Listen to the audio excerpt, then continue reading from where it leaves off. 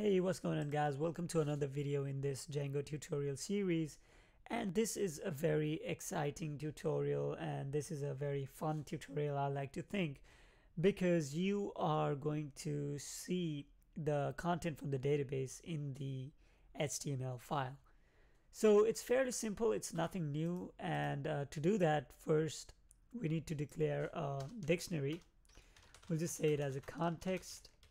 It needs to have a value, movies. This value movies, it's going to be in the HTML file and it's referring to all movies. So, and to pass it into our HTML file, we can just pass context. So basically this has set out movies to be passed across this index.html file. So in the index.html file, let's just create a new template and we'll say all movies in the database. And to view the movies, we need to type in the movie name. So basically in the static website you would do like that and it would just show it as The Dark Knight.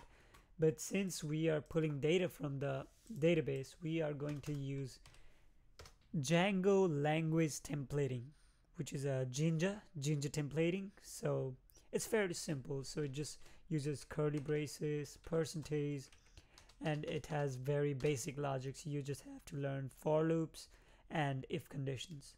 So since the object that we are getting has more than one data and it's objects.all, it's like a list of query set, we need a loop to loop through each of the elements. So to initiate a loop, just do curly bracket, %sign, curly bracket, and we'll say for movie in movies.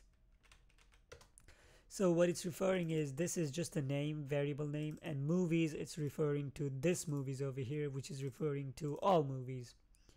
So for movie in movies, and we are going to end loop, and for, my bad. And this is going to run as long as far as the length of the movies goes. So this, for right now, we have 2 movies in the database. It should print The Dark Knight twice. Okay, it didn't print anything. So for movie in movies, li The Dark Knight. So let's try printing the movie from the database. We'll just do double curly braces and we'll do movie and the name of the field that we're going to print, which is name for right now. Let's reload it and it's not working. Let's check what's wrong with it. It says all movie in the database for movie in movies and for movie.item name. And here's the movies context.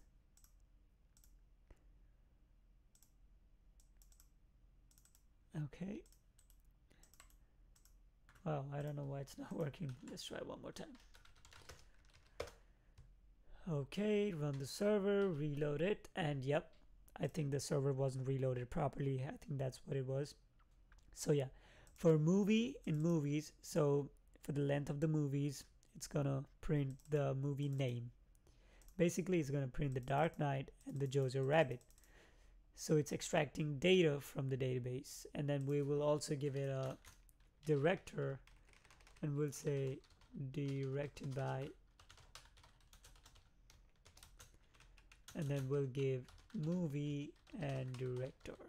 So where did these comes from? These are from the models.py. Director refers to this field over here, name refers to this field. So let's reload it, and yep, directed by Christopher Nolan, directed by Taika Waititi. So that was pretty cool, huh? So in our upcoming videos, I will teach you how you can, add to the database using HTML forms, update, delete, and all that stuff.